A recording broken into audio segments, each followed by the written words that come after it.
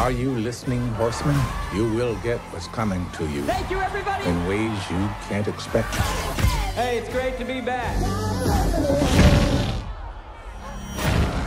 Now You See Me 2 is about to hit the theaters.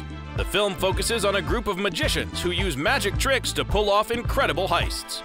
To make it all look plausible, the producers hired stage magician Keith Barry to teach the cast some illusions. When we put something into the movie, then that needs to, become real, I suppose.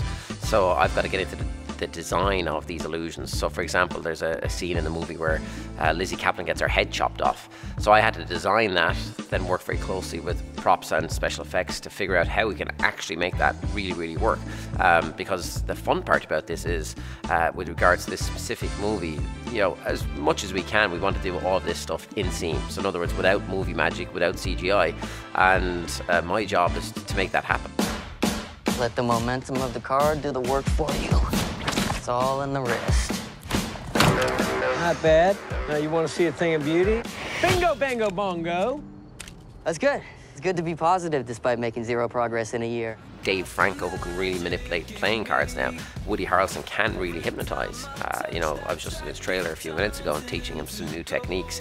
He went on Letterman last year after the first movie, and he proved he can really hack into minds. So these guys have really jumped in at the deep end and spent many, many hours practicing, rehearsing themselves, which is fantastic because they're all individually, I would put them out there as being very good magicians and mentalists and hypnotists, all of the actors, which is fantastic to see. Damn, it feels good to be back. These actors, and I wouldn't say this if I didn't really believe it. I mean, they really did put in the time and effort in what we call magic camp. So at the start of the whole process, we brought them all into a room. We taught them all their individual skill sets.